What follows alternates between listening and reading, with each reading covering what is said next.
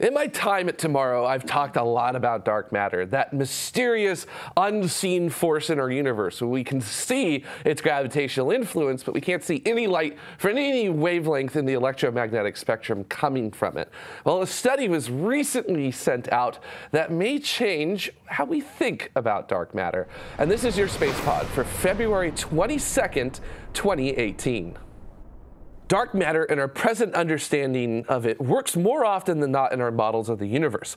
But this recently published study by the University of Basel's Department of Physics has thrown a wrench in our gears. They focus specifically on structures known as dwarf galaxies. It's not uncommon for a large galaxy to have one, even several. Our own Milky Way has the Large and Small Magellanic Clouds orbiting us, and the overall structure of the universe tells us that dark matter should be lumped about all over the place, not evenly distributed. This affects not just the large-scale universe, but also the smaller stuff as well.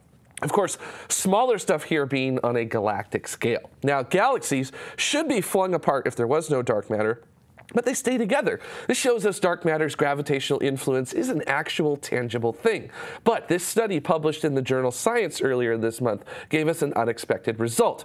These satellite galaxies are expected to orbit completely independent of the galaxy they're under the gravitational influence of. They're supposed to be distributed completely randomly. But with a very detailed observational period of Centaurus A, a bright elliptical galaxy 13 million light years away from us, astronomers observed the small satellite galaxies in orbit around it to find exactly which trajectory they were following. They expected to find them, of course, in random orbital distribution, but they weren't.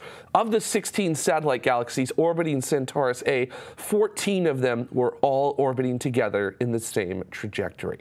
This does not align with our current models, as they predicted that only 0.5% of all satellite galaxies would be doing exactly what we've observed in nature. And coincidence of this is unlikely, as this is the third parent galaxy we've seen with aligned satellite galaxies orbiting it when we include our own Milky Way and our local neighbor Andromeda.